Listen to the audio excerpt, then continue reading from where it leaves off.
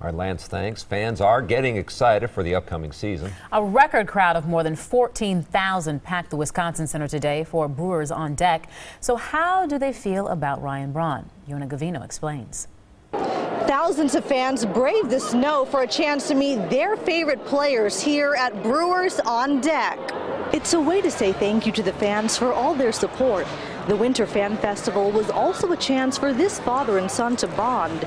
They tried on Brewers jerseys in a replica locker.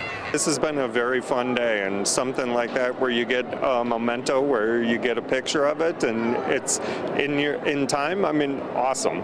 Young fans say it was different to see the Brewers players up close. I've been to a couple games. You get some pretty close seats, and so it's cool to get to see them.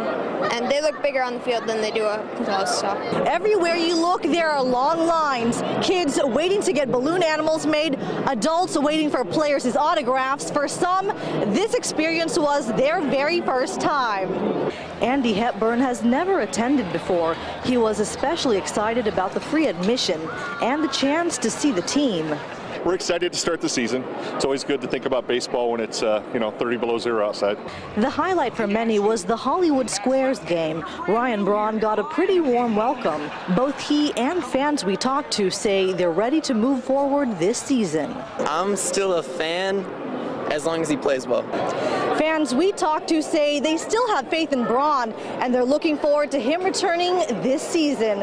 At Brewers on Deck, Yona Gavino, today's TMJ4. And there's just 63 days to go if you're counting at home until the Brewers home opener.